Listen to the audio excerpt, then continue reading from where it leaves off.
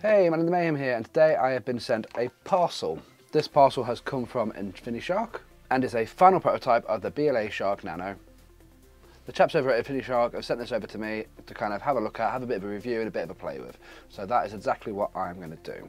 So I thought I'd do a bit of a blind unboxing for you. This has not been opened yet, so I'm looking forward to getting into this. Right, so let's crack it open.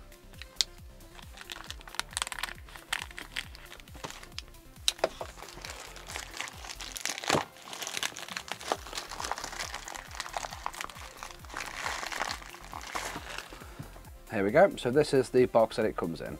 So as you can see, we have got the BleShark Nano wireless multi-tool device. Lovely logo. On the side here we have got the Discord link, the Instagram link, the TikTok link and the YouTube link. We've got that little thing here, your new favourite gadget. Nice blank side here, and then here we have actually got an outline of what the product looks like itself. Once again, their website here, where it's manufactured, what it looks like, and then it's designed and assembled in Canada. So let's open her up. Absolutely awesome design inside the box. I really love it when companies go that extra step and make things look really, really pretty, just like the Flipper Zero. We've got our quick setup guide here, and the model that I have been sent is the white one.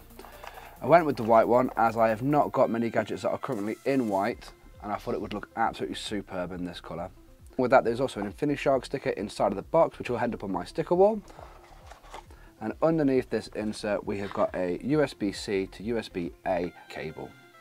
Right, so let's get all these boxes to one side. So now I've got the box out of the way, let's have a quick look at the quick start guide. So here's a quick start guide with the setup. We've got the full manual is available at docs.infinishark.com. It tells us how to power the device by flipping the switch here. It shows us how to get started with the actual device itself by connecting it to Wi-Fi and doing an update.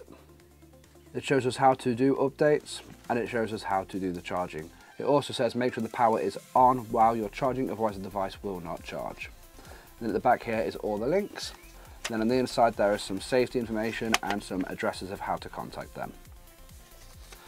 So now that's all out of the way, let's have a look at the device itself. So this thing is tiny. It's really quite small. It's smaller than a credit card. So just for an example, this is a M5 stick.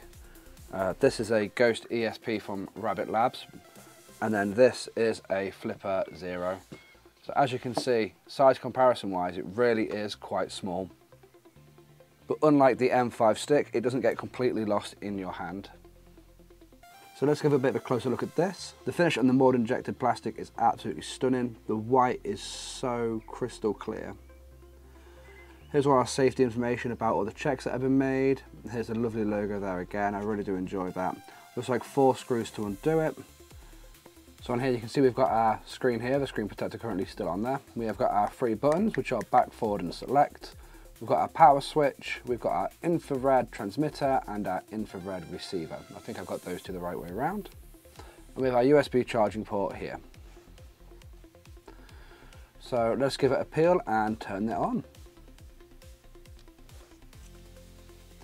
Bring it a bit closer so you can see it fully, and here we go. Superb, push the key to start. So I want to connect to Wi-Fi, get it all set up and follow the guide. So it looks like it wants to connect to Wi-Fi now and actually follow the guide to get it all set up and updated. So I'm going to end this video here, go have a play with the device and get back to you about all the different features that are available on it. If you enjoyed that quick unboxing, please join me next time where I'll be looking at the actual firmware in its entirety. Catch you next time, happy hacking!